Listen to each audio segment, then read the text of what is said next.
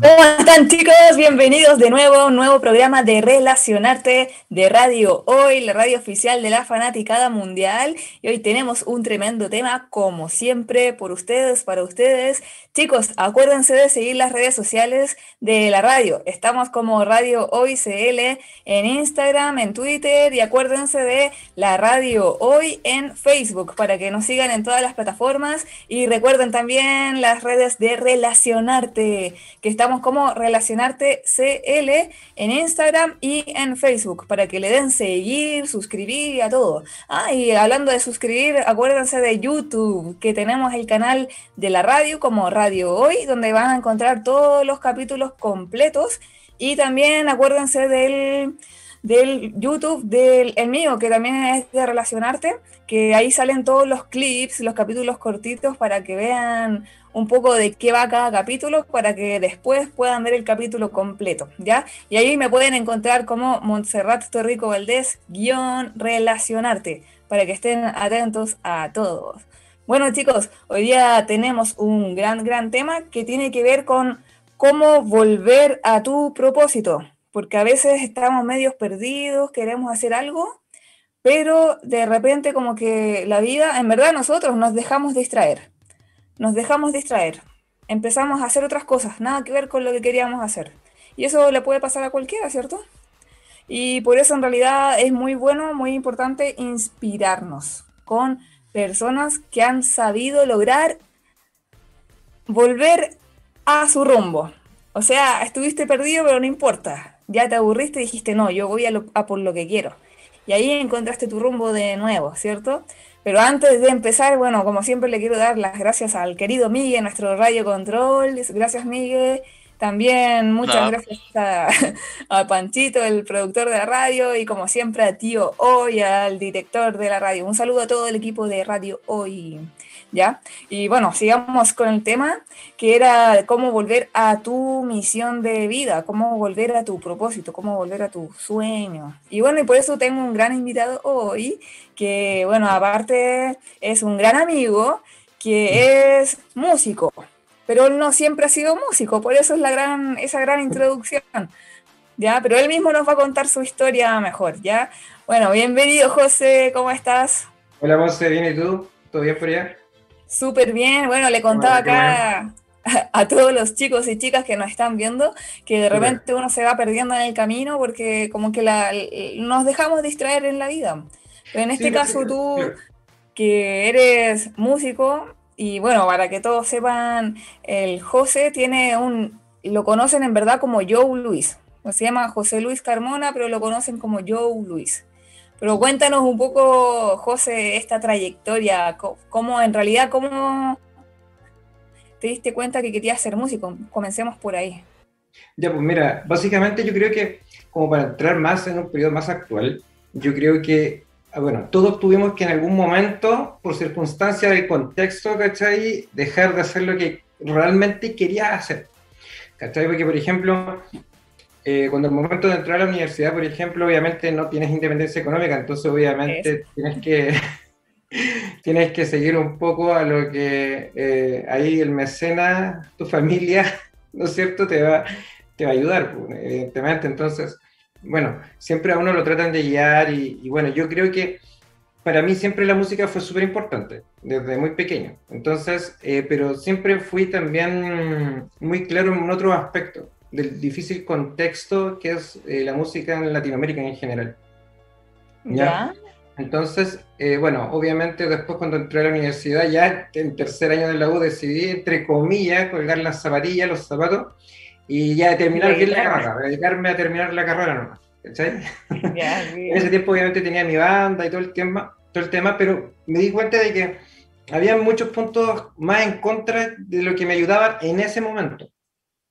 Pero siempre fue mi pasión por dentro hacer el tema de la música, ¿me entiendes? Entonces Mm. dije, ok, voy a hacer un stand-by, ¿no es cierto? Y voy a terminar la carrera, lo de siempre.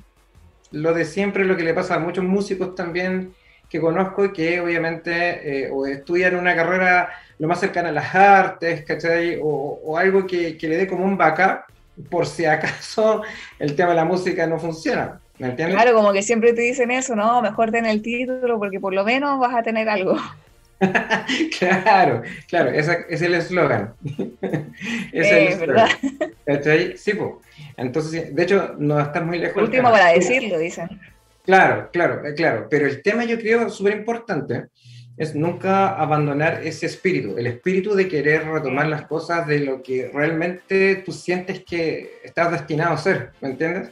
Mm. Porque a mí en general siempre me han encantado las artes en todas sus expresiones, las artes visuales, el diseño, no sé, en todas sus expresiones, la fotografía, etc. Y obviamente la música, ¿ya?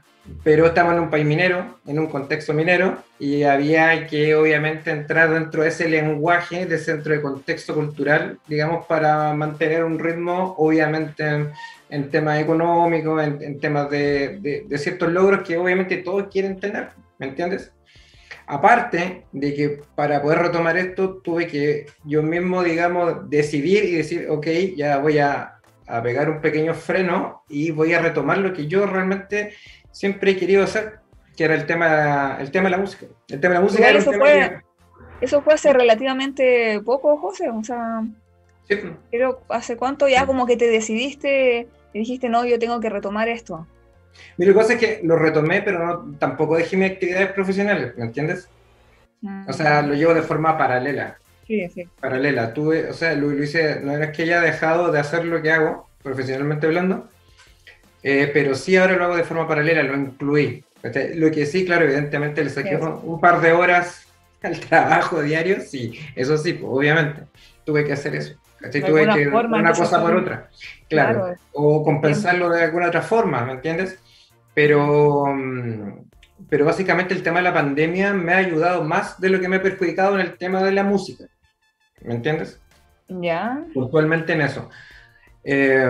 Básicamente porque estoy obligado a estar adentro, ¿cachai? Y me enfoco, me enfoco. Es muy... es que el tema creativo no es una fórmula, ¿me entiendes? No hay una fórmula exacta para el tema de componer, para el tema de para pintar, por ejemplo, o para escribir un guión.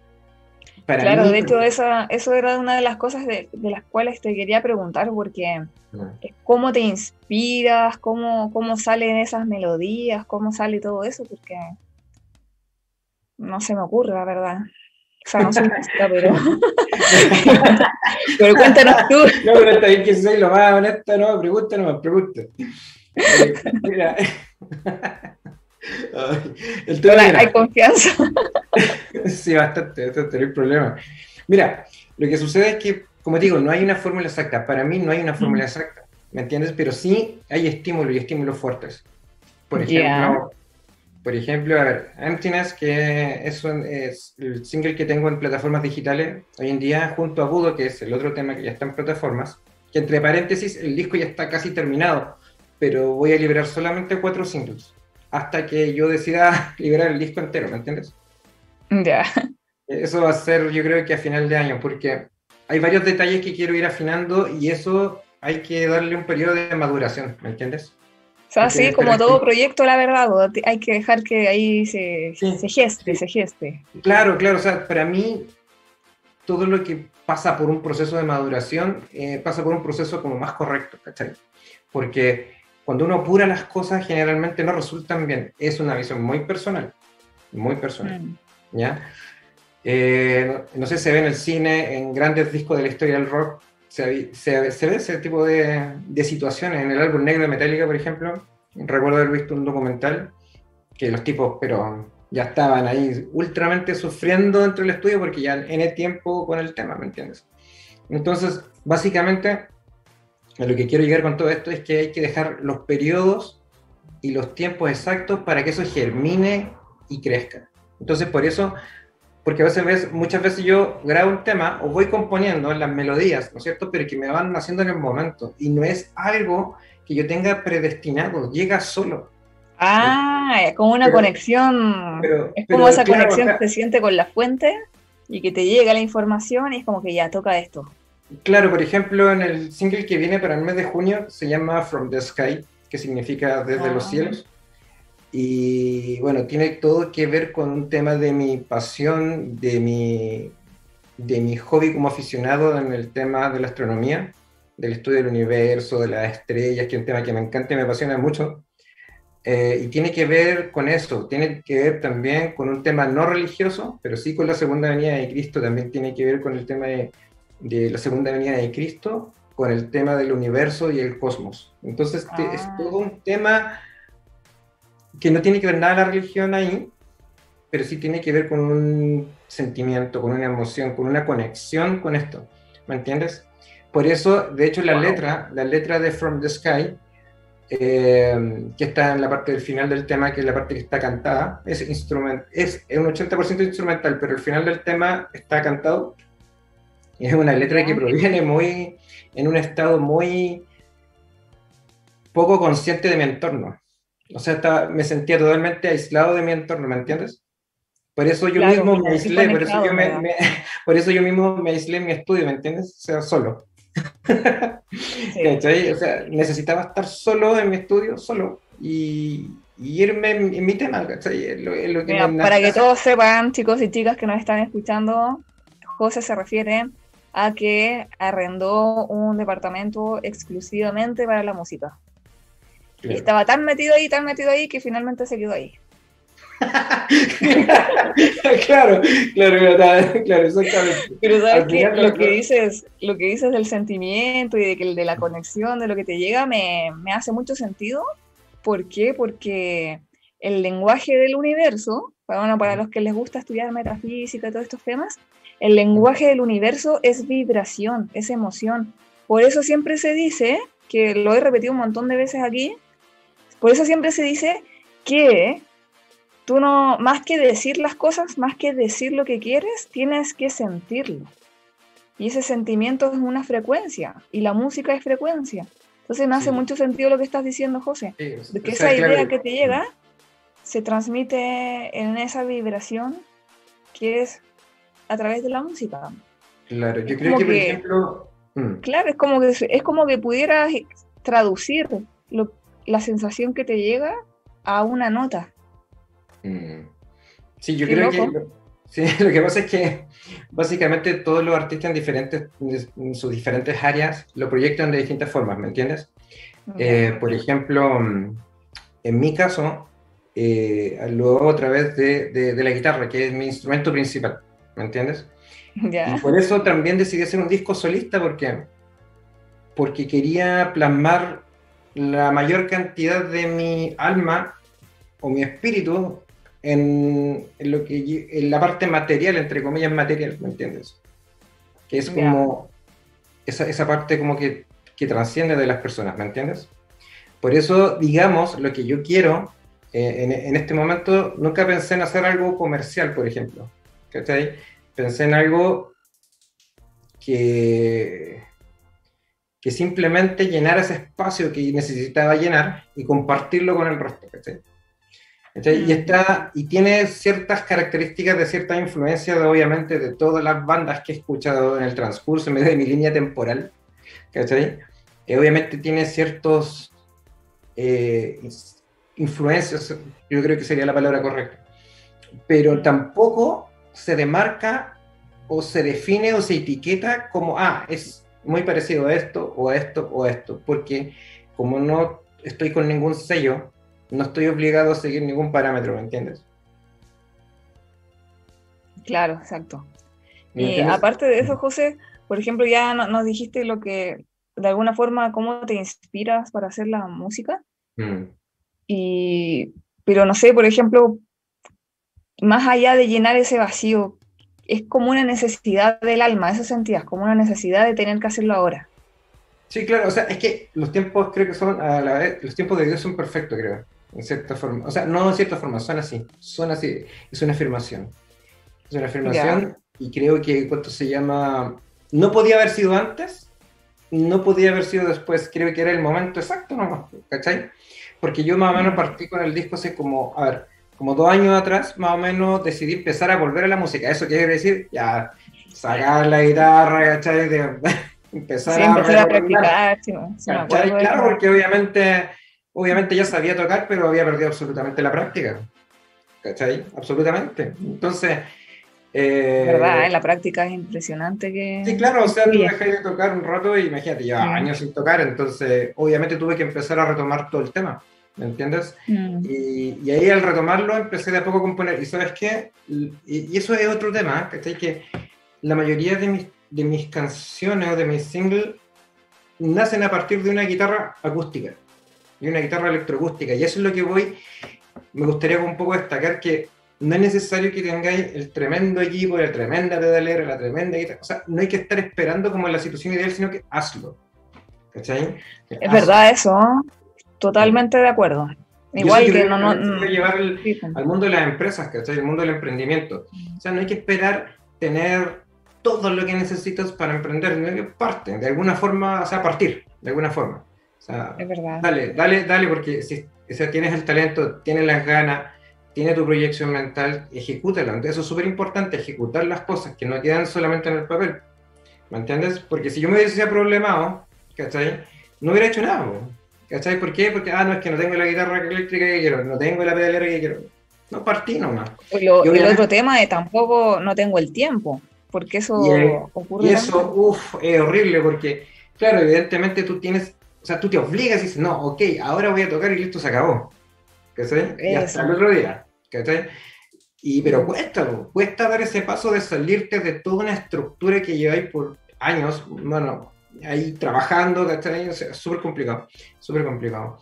Pero también hay ciertos momentos que son mágicos, ¿cachai? Y esos momentos mágicos hay que hacerlos. Por ejemplo, suponte, en estos momentos, en el día de hoy, si yo estoy haciendo cualquier cosa y siento una, no sé, como una inspiración, o siento que tengo que escribir, o siento que tengo que levantarme y simplemente prender la guitarra al amplificador, lo hago, ¿me entiendes?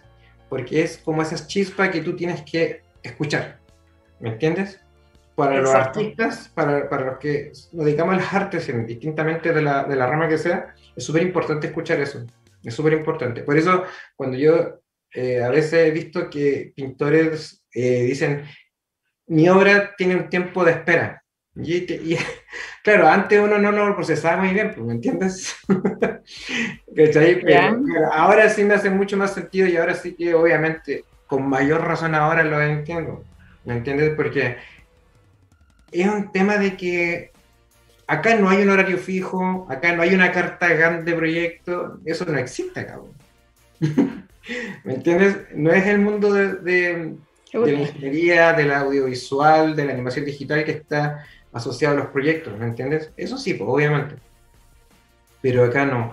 Creo que es muy importante poder canalizar, ¿cachai? Las emociones por las cuales tú estás pasando en cierto instante y eso es proyectarlo en la música, por ejemplo, o en escribir un lyrics, ¿cachai? De una canción.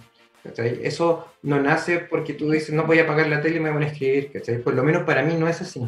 Para mí es el momento en el que estoy, cómo lo proyecto, ¿cachai? Eso.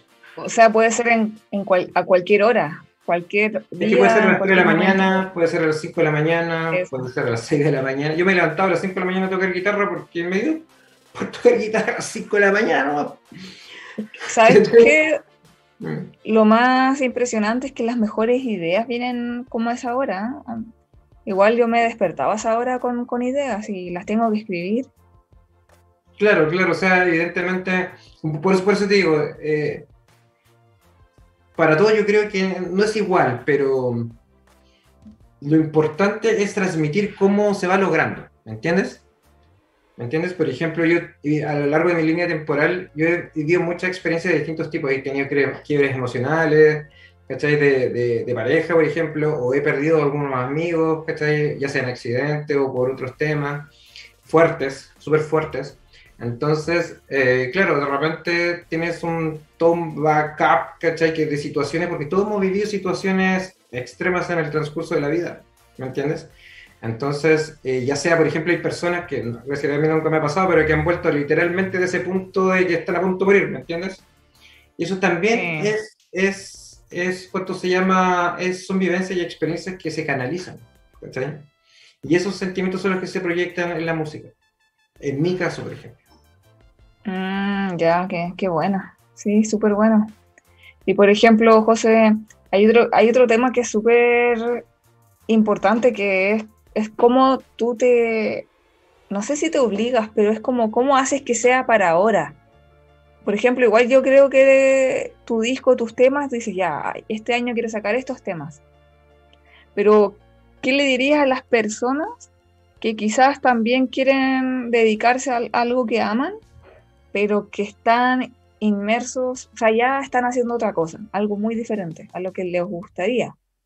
Mira, ¿Cómo generar, cómo generar esa necesidad, esa presión de que sea ahora lo y que no pasa es, después? lo que pasa es Aunque que, los tiempos de Dios sean mira, perfectos, lo pero que pasa es que igual, generar esos quiebres o esos cambios, para empezar no es fácil. Para empezar tenéis que decir ya, es que mira, muchas cosas va a sonar así como, pucha, es fácil decirlo, pero bueno, al final yo lo hice, ¿me entiendes? es que Yo claro, lo es hice, que lo estoy quiebre haciendo, pero siempre. ojo, no significa que haya sido o sea incluso ahora en el tiempo presente fácil. No, ¿cachai? Porque tienes que lidiar y tienes que, lamentablemente va a haber algo que tienes que dejar de lado. Siempre, Lamentablemente. siempre. Lamentablemente, o sea, si los días domingo te gusta salir con tu pareja, olvídate del día domingo que vayas a salir con tu pareja, weón. Sí, es verdad. ¿Cachai? O por ejemplo, si tenía un partido, o ya el gimnasio, por ejemplo, ¿cachai? Bueno, ahora no es tema actualmente, ¿cachai? Pero cuando yo partí el disco sí estaba entrenando, por ejemplo. Y claro, y evidentemente tenía que entrenar menos tiempo, ¿cachai? Tenía que ir de forma más acotada al gym, ¿cachai? ¿Me entiendes? Para poder generar ciertos espacios o, por ejemplo, delegar algunos temas de la productora, por ejemplo, ya sabes, cosas que antes hacía yo, bueno, ahora las delego. Claro, ¿Cachai? Y actualmente las sigo sí, delegando porque si no, no hay forma de poder hacerlo porque todos tenemos las mismas 24 horas, ¿me entiendes? ¿Cachai? Y sí, ojalá es estuviéramos verdad. activos las 24 horas, pero no estamos activos las 24 horas. Entonces tienes que lamentablemente, mira, se pueden hacer muchas cosas. Si uno se lo propone, se pueden hacer muchas cosas a la vez, ¿me entiendes? Pero es cosa de actitud también, ¿cachai? Y lo otro, que si ojalá puedas, tengas que dejar lo menos posible de lado. Eso sería lo ideal, ¿me entiendes? Porque si vas a hacer algo que amas, no es un sacrificio, en ningún caso. ¿Cachai? Porque a mí ¿Verdad? igual me encanta entrenar, o sea, no puedo estar sin entrenar, ¿cachai? Pero si le saco media hora, no me afecta ni me perjudica en nada, ¿me entiendes? Sí, Entonces, sí. entonces por ejemplo, o no sé, por ejemplo, si en tus ratos libres jugáis PlayStation, puta, le quitáis un rato a la PlayStation, no pasa nada, ¿cachai? No pasa nada, no pasa nada, ¿cachai? Entonces, ¿por qué? Porque al fin y al cabo estás haciendo algo que también te llena, ¿me entiendes? El tema es si es que eso te va a llevar, si tú, por ejemplo, si tu realización personal, ¿no es cierto?, es escribir, por ejemplo, ya, quiero escribir mi primer libro. Oye, hoy en día están todas las herramientas, necesitáis internet y un notebook, que ni siquiera un notebook caro, un notebook barato, ¿me entiendes? Con que tenga la Entonces, aplicación para escribir, todo bien. claro, o sea, listo, ¿cachai? Entonces, y date un tiempo, si antes ocupaba, a lo mejor estáis perdiendo un montón de tiempo en redes sociales, ¿cachai? En Es postear y toda la verdad. cuestión, ¿cachai? Y Se eso va muy consume poco caleta tiempo en de eso. tiempo, ¿cachai? Bueno, Sí, postea menos, sube menos historia, ¿cachai? Sálate un rato de la red, despégate de la pantalla para entrar en la otra pantalla, que es lo que te interesa. Y si encontráis que quería hacerlo 100% análogo, ves que hay un lápiz y un cuaderno. Y listo, es que en ¿cachai? verdad, ¿sabes qué? Yo pienso que cuando de verdad se quiere, siempre se puede, porque tú Mm. estás más dispuesto a dar algo a cambio. Es que siempre no hay nada a cambio de nada. Po. O sea, siempre vas a tener que dejar algo de lado. Es que, mira, lo que pasa es que no hay que verlo como un sacrificio, ojo, porque tú estás llenando un espacio que uno mismo elige, o sea, a uno nadie lo obliga, pues, ¿cachai? Yo podría haber seguido Claro, nomás, claro. ¿cachai? Podría haber seguido mi camino tal cual como estaba, pero personalmente a mí no me gustan los temas lineales, ¿me entiendes? Me aburren los temas lineales, pues personalmente tienen que haber quiebres de acciones en mi vida, porque si no, Eh, fome, pues, es verdad. ¿cachai? Claro, si no te Fome. aburres, es verdad. Ya te ¿Cachai? Por aburres. ejemplo, a mí igual me encanta pintar en óleo, me encanta el cine, amo la fotografía, ¿cachai? Pero estoy más cerca de esas cosas porque laboralmente lo he logrado desarrollar, aunque sea en el lado más industrializado, ¿cachai? No en el lado Sí, es artístico, sino verdad. que en el lado más industrial, el contexto minero, ¿cachai? pero no implica que me encantaría, por ejemplo, de hecho, yo antes de empezar a grabar el disco, estaba escribiendo el guión de un cortometraje de ficción, ¿me entiendes? Y después Sí, sí. dije, sí, Sí me y acuerdo, después, si algo me acuerdo. bueno, de Sí, ficción, entre comillas, sí. según yo. Ya Claro, claro, entendí. claro, claro, claro, claro. Lo que se Entonces, supone no es verdad, pero claro, claro, claro. igual es Y verdad. después, y ojo que ese proyecto quedó en la etapa de preproducción, porque nos juntábamos a conversar un grupo y todo el tema, pero finalmente decidí dar el salto con el tema del disco, porque básicamente yo creo que muchos de los temas del disco van a ser parte de la banda sonora del cortometraje de ficción. Claro, que te sirve por todas partes, te sirve haber comenzado de esa forma, porque Claro, claro, como te funciona como digo, material. o sea, sí, pues, obviamente porque el tema del tema audiovisual obviamente va de la mano de sonido y música ambiental y obviamente todo eso tienen derechos de autor. Y en mi caso, obviamente, yo mismo me cedo mis derechos, Es obviamente. verdad. Bueno, José, ¿sabes qué? Se nos pasó súper rápido la primera parte, está súper Ya, dale, interesante, dale. quedé ahí metida con las vibraciones y los sonidos y la música. Bueno, Ya. chicos, vamos ahora a escuchar buena música, vamos a escuchar un tema de José que se llama Emptiness, para que lo escuchen, está súper bueno, a mí me gustó. Y luego a saludar a nuestros auspiciadores para que estén atentos. Y vamos a volver en un ratito, así que quédense ahí, cuídense y nos vemos ahora a la vuelta. ¿Cierto? Sí. Ya, hoy ya se nos pasó la hora volando, chicos, porque estábamos conversando aquí y fue como que ya empezamos. Ya, chicos, estábamos conversando sobre los temas de música de José. ¿Escucharon el tema que recién estábamos escuchando? Muy, muy, muy bueno. Y después nos pusimos ahí a molestar un poco con el Instagram. Bueno, José, sigamos. Estábamos en lo que hablaba sobre la inspiración, de cómo te inspirabas con Sí. los nombres. Y el último que sacaste fue sobre Budo, ¿cierto? ¿Cómo se te ocurrió ese Sí. nombre del Budo? Ya, mira, el tema de Budo viene por el tema del arte marcial Wing, ¿cachai? Así que aparece como de esa experiencia por las artes marciales, ¿me cachai? Pero por eso tiene toda una connotación distinta, es muy diferente a lo que hace el otro single, ¿me entiendes? Así que esto se llama... pero bien, bien, yo creo que cada canción, cada tema tiene su propia fuente, su propio desarrollo. Buenísimo. Sabes que hay otra cosa que a mí me gustaría saber, porque en verdad todos los proyectos, ¿cierto? Que ya sea emprendimiento o lo que sea, siempre hay desafíos. Y en ese camino, obviamente, la gracia está en superar esos obstáculos, porque ahí es donde ya tienes el aprendizaje. Pero acá en este tema de lo que has vivido, la música, pero también llevándolo al mismo tiempo con el trabajo, porque todavía estás en tu propio trabajo, o sea, en tu negocio. ¿Qué Mm. desafíos has tenido y cómo lo has superado? Es que te veo, me pegáis la risa, weón. ¿Qué te da Oye, risa si los desafíos siempre? me pegáis la risa, weón. Oye, nada, pues, lo que pasa es que, mira, con el tema de, obviamente, lo que te decía hace un rato, o sea, a ver, el que haga esto no implica que vaya a dejar de trabajar, ¿me entiendes? ¿Me entiendes? Exactamente.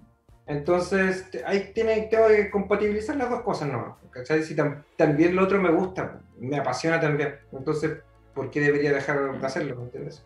Si al final estoy Claro, es que compatibilizando. eso también quería saber porque yo creo que hay veces, no sé si siempre, pero hay veces que cuando estás tan metido y apasionado con un tema, lo otro que estás haciendo, hay un punto en el que ya es como que lo odias, es como que hoy me encantaría dejar de hacer esto otro y No, dedicarme solamente a esto. bueno, ahí va el ¿No te ha tema, pasado ¿cachai? eso? Es que mira, a mí me gusta lo que hago profesionalmente, ¿cachai? Entonces, no es un Ya. sacrificio, ¿me entiendes? No es así, al final amo lo que hago, ¿cachai? Entonces, Oh, ya, ¿por qué va a ser? No, no me sucede eso.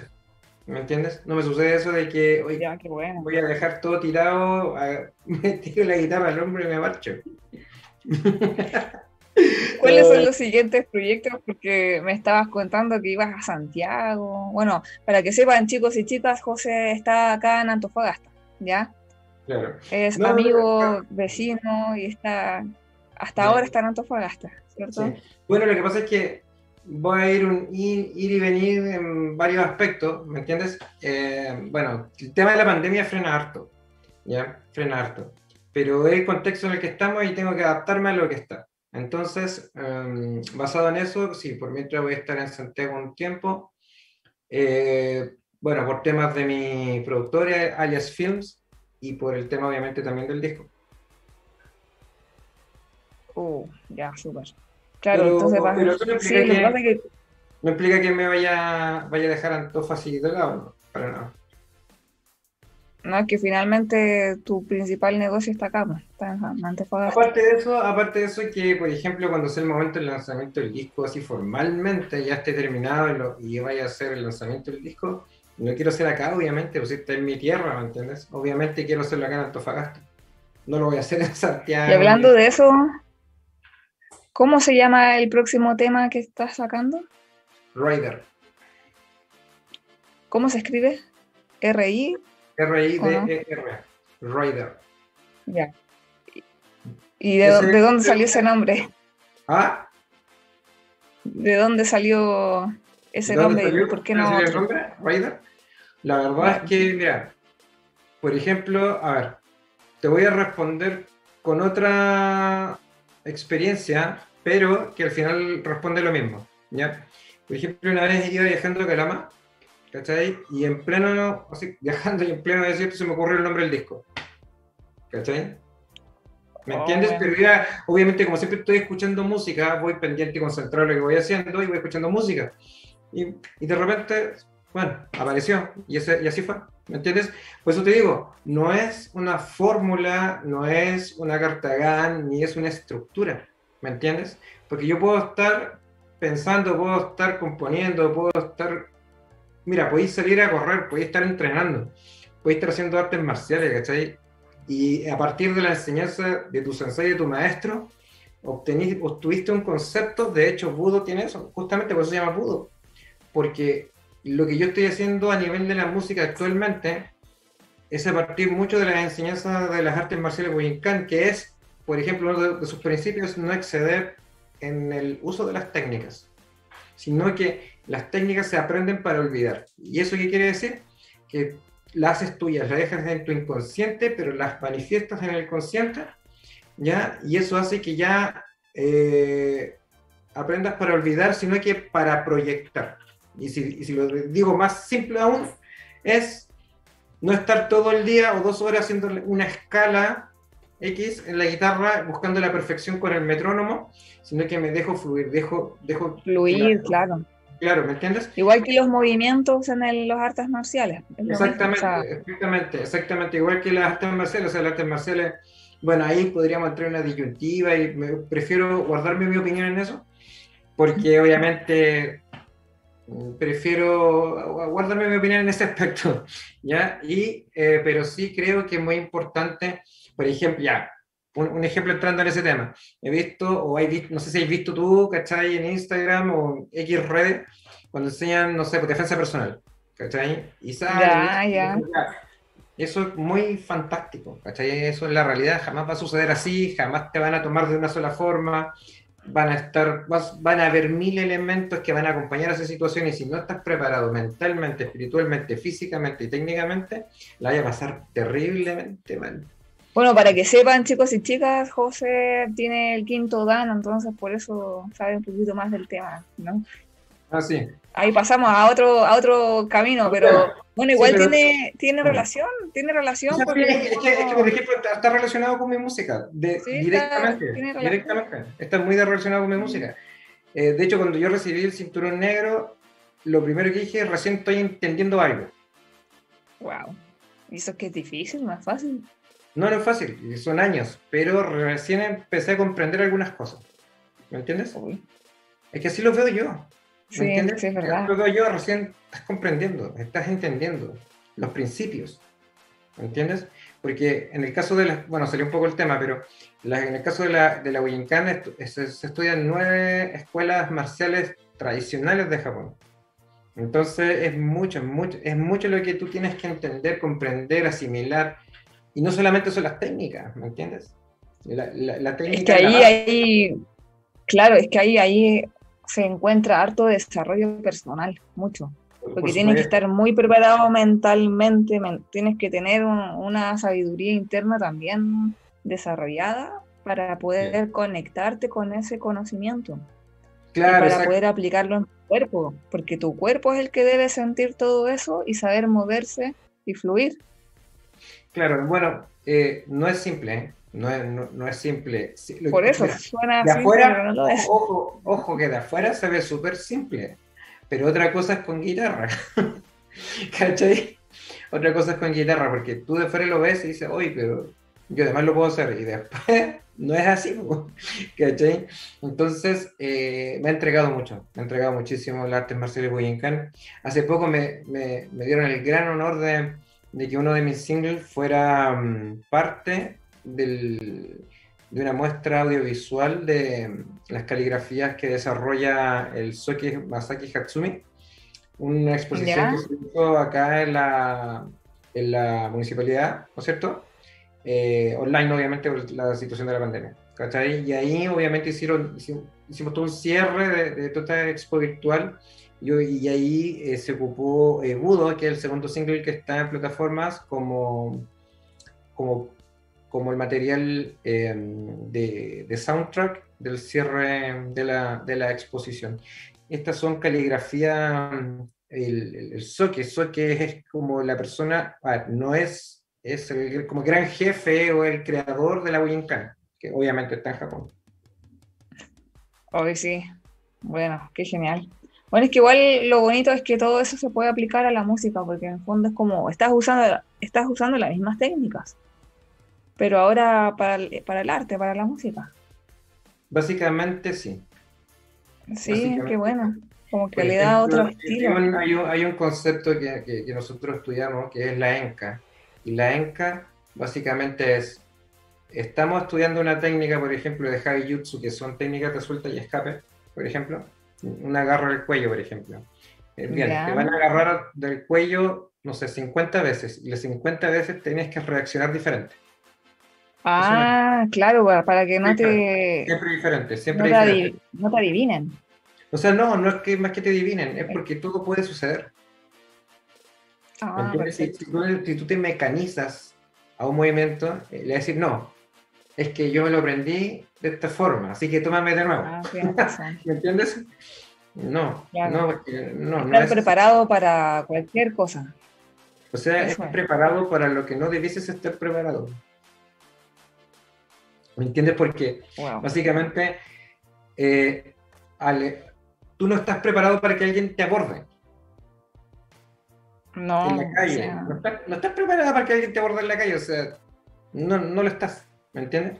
Entonces, al no, ni siquiera suceder, lo pienso, o sea, claro, o sea, ¿me entiendes? Pero puede suceder. ¿Cachai? Pero si no estás preparado para eso, pero te preparaste en el entrenamiento, por lo menos ya tienes una leve posibilidad de reaccionar mejor, ¿cachai? Dependiendo de tu trayectoria en el dojo, ¿me entiendes? Porque esto no es de la noche a la mañana, ¿me entiendes? no, para Es un nada. proceso, como todo. Como todo, la verdad, pues, Lo que hablábamos hace un nada rato del es de la noche proceso a de la la mañana. gestación, del proceso de la gestación, es lo mismo. Es lo mismo, tienes que dejarlo que madure, tienes que crecer, ¿me entiendes? Lo mismo en la música. La música básicamente, en mi caso, es la proyección de las encas, por ejemplo.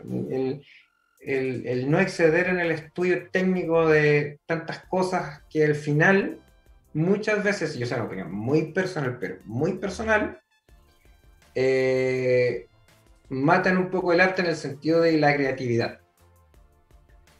¿Me ¿Sabes cómo entiendes? decir que mucha teoría te afecta a la creatividad? Algo así. No tan extremo, porque igual es necesaria, ¿me entiendes? Es necesario. Pero Ya. creo que al exceder en los tecnicismos, en el arte, posiblemente resulte en algo un poco menos creativo tal vez. O tal vez algo que no realmente lo que a lo mejor tu esencia quería ir para otro lugar, pero la cambiaste porque la técnica te dice otra cosa, ¿me entiendes? Interfirió tu mente, por eso. En vez de Claro, dejar fluir tu alma, claro, intervino la claro, mente. claro, claro, pero a ver, para algunos tampoco es malo, ¿me entiendes? Hay muchos guitarristas técnicos que son geniales y que me encanta escucharlos, ¿me entiendes? Y que son súper técnicos, pero personalmente no podría estar 2 horas escuchándolo. Oh, sí. Oye, todo esto, chicos y chicas, recuerden que pueden enviar sus saludos al WhatsApp de la radio que está aquí abajo, aquí en la descripción que sale ahí en rojo. Y para que puedan mandar sus audios, pueden mandar audios con sus saludos y los podemos reproducir aquí en vivo, ¿ya? Así vamos a estar atentos a todos sus saludos. Y acuérdense obviamente de seguir a Joe Luis en su Instagram. Está como Joe Luis Guitar en Instagram para que vean toda la información que tiene, los Sí, discos que está sacando, los temas, y estén atentos a a lo que está haciendo y lo que viene, ¿cierto? sí, me encantaría que fueran discos, pero hasta el momento va a ser uno. Bueno, yo pienso en grande, así que dije discos. Sí, pues. No, sí, pues eso te digo, me encantaría que fuese así. El cuento se llama, que yo creo que, a ver, conociéndome, de hecho hay mucho material que no lo incluí en este disco. Y de hecho que está, obviamente lo tengo guardado, ¿me entiendes? Porque el disco va a tener 8 tracks, 8 singles, 8 temas, ¿ya? Ya. Pues posiblemente, ya aún no lo decido, no lo sé porque lo decidiré después. Veré si incluyo 10, ¿ya? Pero hasta el momento tengo de 13 a 15 temas hechos, más o menos. Bueno, los últimos Igual 3 es son, harto, sí, en poco sí, ajá, tiempo. ¿En cuánto tiempo fue eso? como 2 años y medio. Ah, ya, ya, ya. Sí, no, si no es de Sí, este año, entonces está acá. ¿cachai? No es de este año. No, es Incluso, igual, está incluso bien. por ejemplo, la intro de Budo, como parte del tema, y, pucha, tiene un montón de años atrás, ¿me entiendes? Ah, claro, pero ahora lo materializaste. Sí. Claro, la idea, la melodía ya estaba. Lo que pasa es que la intro estaba, ¿me entiendes? La intro, pero el desarrollo del tema lo hice ahora, hace Oh, un año súper, más o menos. José. Oh, José. ¿Y qué, además del otro, el Rider? Entonces yo me imagino entonces que ya tienes varios nombres en tu cabeza. No es el único. Obviamente, sí, pues obviamente, ¿Sí? obviamente, Claro, porque sí, ya pues lo obvio. tenías en tu mente antes, pero ahora es como que ya, tengo que sacarlo. Todo. O sea, Entonces, en es realidad que no, te por lo, eso. te lo vuelvo a decir, te lo vuelvo a decir, o sea, no es nada programado, ¿me entiendes? Entonces, por ejemplo, mm, ¿cómo nace el nombre de una canción? Como conociéndola, es como cuando le ponía un sobrenombre a alguien, ¿cachai? Mm, No nace de buena de primera, o a veces sí, no sé, ¿cachai? Por ejemplo, Emptiness, el nombre de Emptiness no surge de un principio porque yo quería que se llamara así, sino que compuse la melodía, com- escribí la letra que es súper cortita, y a partir de las letras sentí simplemente que tenía que llamarse así. ¿Entiendes? Por eso es como bastante lúdico el tema ah, entiendo perfecto. claro. Entonces, por ejemplo, pues cuando tú me preguntas cómo nació el nombre de esa canción, por ejemplo, en Claro, el caso de Emptiness fue tal cual como te lo digo. ¿Cachai? El nombre del disco fue Viajando claro. por el Desierto. ¿Cachai? Por ejemplo, From the Sky, una vez que terminé la letra de escribir, me di cuenta que se tenía que llamar así. ¿Cachai? Entonces es parte del proceso, pero a veces Mm, digo, pucha, ¿y a qué nombre le pongo a esta melodía, a esta composición? ¿Cachai? Pero eso no, digo, no, que ya todavía falta. ¿Y por qué? Porque si tú te pones a pensar, por ejemplo, Rider es instrumental. Entonces, si no mm, tiene letra, ¿de dónde nace el nombre? ¿Me entiendes? Pero puede ser por una sensación que estés sintiendo en el momento, ¿me entiendes? Puede ser por algún concepto que se desprende de la lírica de la canción. Puede ser porque justo estuve en una situación X que me estimuló una situación que me estimuló un concepto, ¿cachai? Y ya. así tal Claro, cual. y Ryder tenía toda la sensación de ser tema de viaje, tenía todo ese estilo. De hecho, es más o menos, Oh, bueno, tiene toda una connotación del territorio. Raider para mí tiene una relación con el territorio. ya con el Sobre todo, territorio. sobre todo con el desierto, con el tema de el mar, el desierto, ¿cachai? Sobre todo el tema cuando ya te adentras al desierto, ya, y ves esa gama de colores al atardecer, ¿no es cierto? Cuando empieza a decaer la luz, o en la misma noche cuando estás en pleno desierto, adentro de los cerros, te das cuenta de cómo se ven los cielos, es muy distinto a cómo estar en la ciudad. Es verdad. Es súper Muy, distinto. muy diferente. La Sí, experiencia es muy distinta. sí, es verdad. En todo sentido es muy diferente. El clima, todo, o sea, perdón, claro, la sensación, el clima, el frío, Sí, pues, la sensación de térmica, noche todo estamos hablando. es muy Todo, el diferente. cielo, se ven las estrellas, también se ven las estrellas. Es que se ve mucho más nítido todo, ¿cachai? Porque la contaminación lumínica de la ciudad es muy fuerte, entonces obviamente no te permite ver bien, ¿me entiendes? Pero ya Mm, saliendo, ¿cachai? De la zona urbana, todo súper bien, todo súper bien. Por eso digo, o sea, no hay una fórmula mm, exacta para este tema, ¿cachai? mm. ¿Sabes Ahora lo qué? que A sí, mí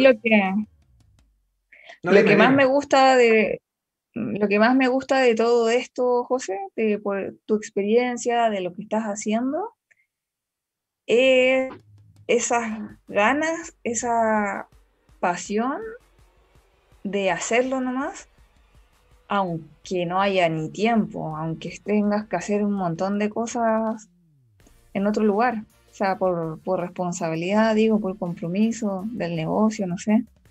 Pero es como esa, no sé si hambre, pero esa pasión de que ya es ahora o cuándo. O sea, es ahora o nunca.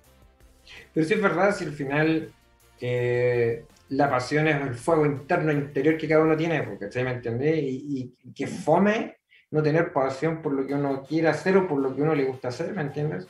Siempre va a haber una salida, siempre va a haber alguien que te ayude, por ejemplo, en el tema del disco. Yo he tenido un montón de amigos que me han ayudado en distintos temas, en distintos ámbitos, ¿me entiendes? O sea, por ejemplo, Héctor Aravena, por ejemplo, el que está tocando, es parte de la banda Soporte, ¿me entiendes? Es el bajista.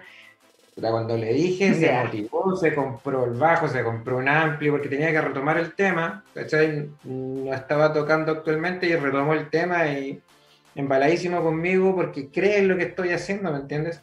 Lo mismo que para el videoclip de Emptiness, que ya sale la próxima semana, yo creo que ya va a estar saliendo. oh, Ya, buenísimo, ya está buenísimo. terminado, obviamente, pero hay ciertos temas de marketing que hay que cumplir, pasos previos, y esto se llama, pero ya está listo, terminado. Y por ejemplo, en ese video me ayudó, pero muchísima gente, ¿cachai? Por ejemplo, Marco Barreda, Pedro Córdoba fueron los pilares, ¿cachai? En el desarrollo de ese videoclip, ¿me entiendes? O sea, no hubiera podido sin ellos realizar el video que se hizo, ¿me entiendes? Qué buena. Y dentro del equipo de trabajo no estaban Es que, ¿sabes solamente ellos. lo peor de todo? Lo que pasa es que es eso, sino después, que es lo peor, José, es sentir el arrepentimiento de que por qué no lo hice. Así que hay que hacerlo nomás. Ah, obviamente, obviamente. Lo que pasa es que siempre va a haber un criterio de realización, ¿me entiendes? Y eso es lo que hay que respetar. Mm, Hay el criterio de realización, pero no es fome, ¿cachai? Decir que, no sé, porque pasa el tiempo y decir, puta, pude hacerlo y no lo hice, tuve la oportunidad y no lo hice, ¿cachai? Por ejemplo, el Fernando Alvarado, que es el productor del disco, el dueño del estudio que me está grabando, ¿cachai? Se ha portado un 7, porque o sea, un sietazo, o sea, no. qué bueno. Nada más que palabras de Saludos agradecimiento a todos para todos. ellos. Saludos a todos ellos, digo, que te han ayudado.